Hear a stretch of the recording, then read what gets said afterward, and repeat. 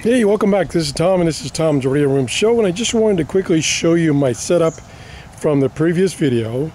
I was using that supersonic radio. It's under $15, and I was using that Sangean right there antenna on a reel, and it's about 12-15 feet long, and it rolls up on that reel for easy storage or transportation.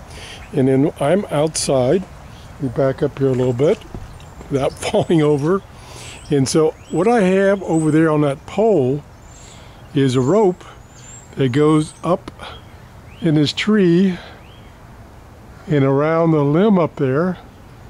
That's about 12-15 feet up in the air. And what I can easily do is I just attach an antenna that I want to test to one side of this rope and just hoist it up, and there we go. So you can build yourself. You can either buy one of these Sangean little wire antennas on a reel from my Amazon store, or you can build one out of just a piece of wire and an alligator clip.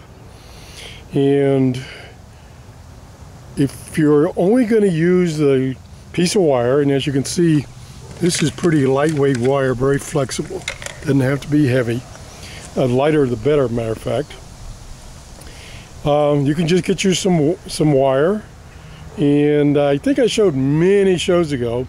You can go to the Dollar Tree store, and they have reels of wire for either hanging pictures up with, or for making a wire clothesline, or anything. And I think it's about 50 feet for $1. It's bare wire. That's the only disadvantage is bare wire. It's better to use insulated wire so the wire doesn't short against anything. And just string it up like I did. You can either do it temporarily like I did or permanently. But if you use it outside away from your house and all the RF noise, you're okay.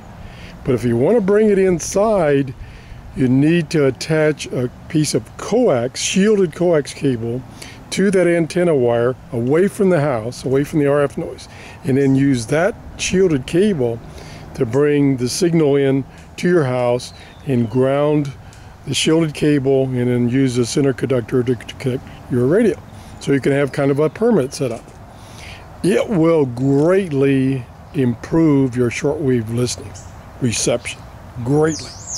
I mean, you could tune the bands with a built-in telescopic antenna and you won't get anything.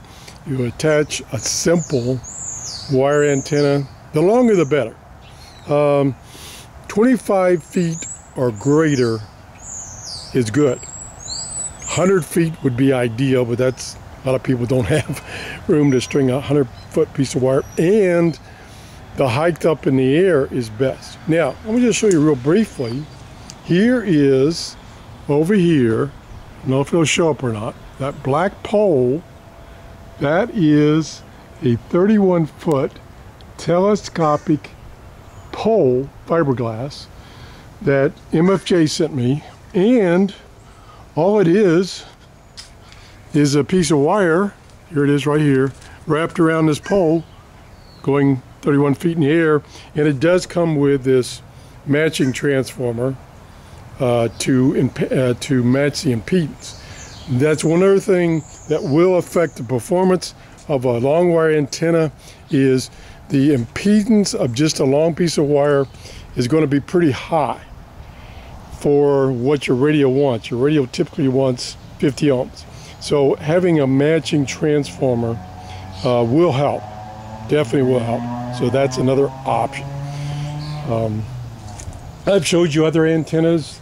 There's one right up there, that black box there, over this way.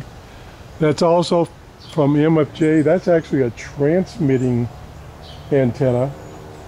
It's an in-fed antenna.